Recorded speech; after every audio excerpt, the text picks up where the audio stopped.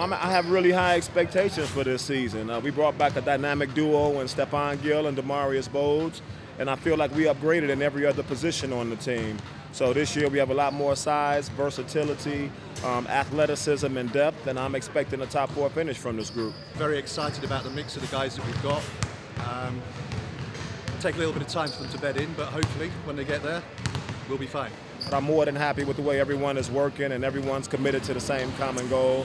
So that's a good start for us, and we'll just get better as the season goes on.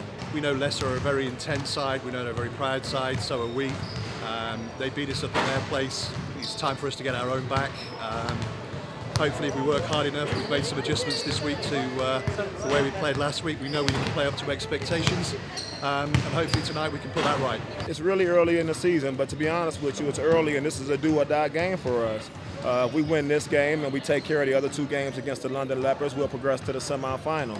But we're at 8-point deficit right now starting the game, and I don't think that anyone except for Demarius last weekend performed up to their standards and my expectations. So I'm expecting a different result tonight, and like I said, it's early days, but our backs are against the wall. We got to come out and win. For the season, I'd love to see at least a top 4 finish and a trophy and a win in the championships.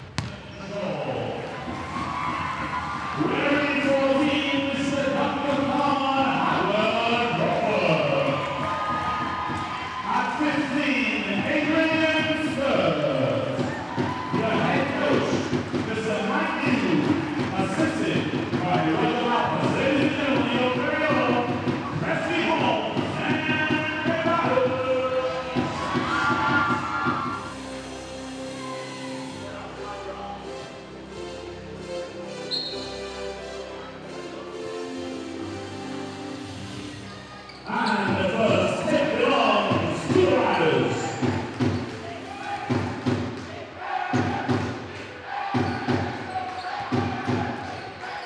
With Dicky, now over the number. Rises up, no good. Here comes Demarius. Here comes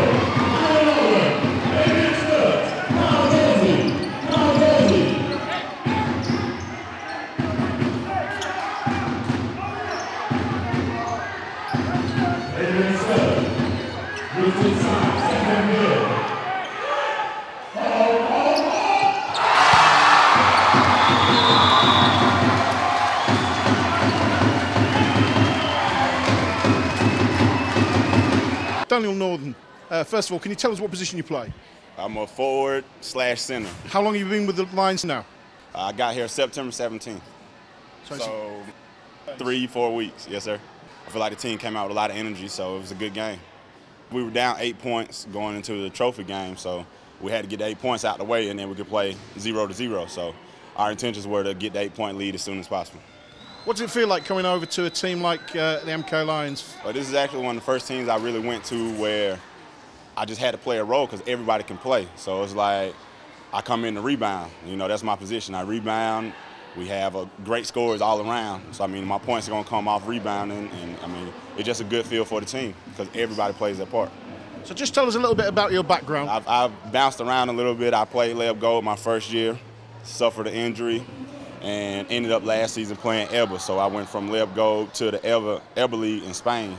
And, I mean, now I'm in England, hoping to be established out here somewhere. Is it getting a bit cold for you? Yeah, you know, after last week it was real hot. They teased me with the weather, and now it's cold today, so they say it's going to get a lot colder, a lot faster. Well, I would like to lead, of course, lead my team in rebounding and blocks, but I want to be, you know, one of the defensive players of this league. I would love to be #1 rebounder. I hear I got some competition. There's, you know, pretty good guy at other teams that's getting a lot of rebounds, so I would like to be at the top in rebounds and blocks. I feel like scoring is going to come when it comes, but I pride myself on rebounding and blocking shots. Can you talk me through tonight's game, Stefan?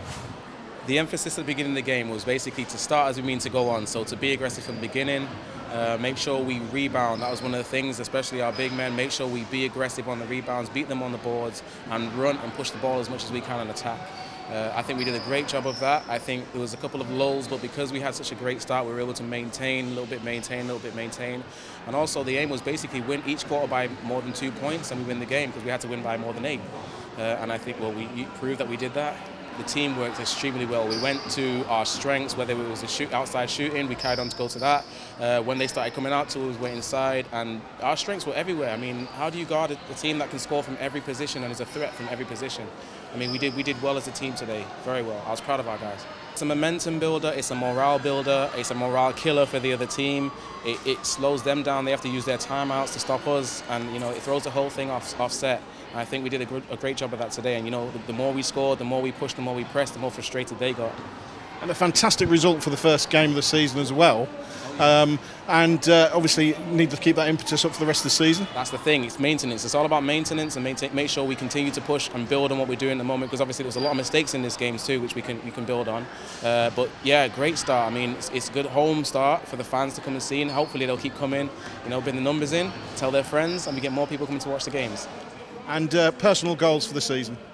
Lead by example. I'm an example leader. I'm the captain now, and I'm trying to show that. I showed that in the first quarter. You know, keep pushing, keep rallying our guys, keep talking to our guys, and be much of a team player and a leader as possible.